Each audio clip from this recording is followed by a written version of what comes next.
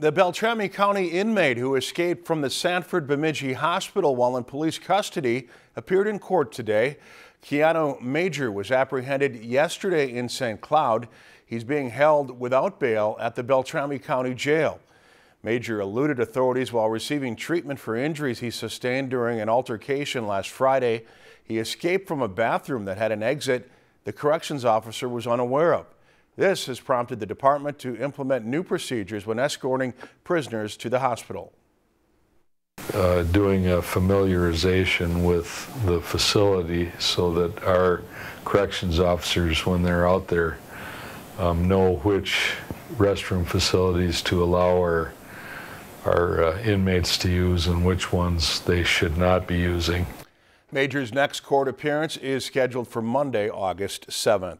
If you've enjoyed this segment of Lakeland News, please consider making a tax-deductible contribution to Lakeland Public Television.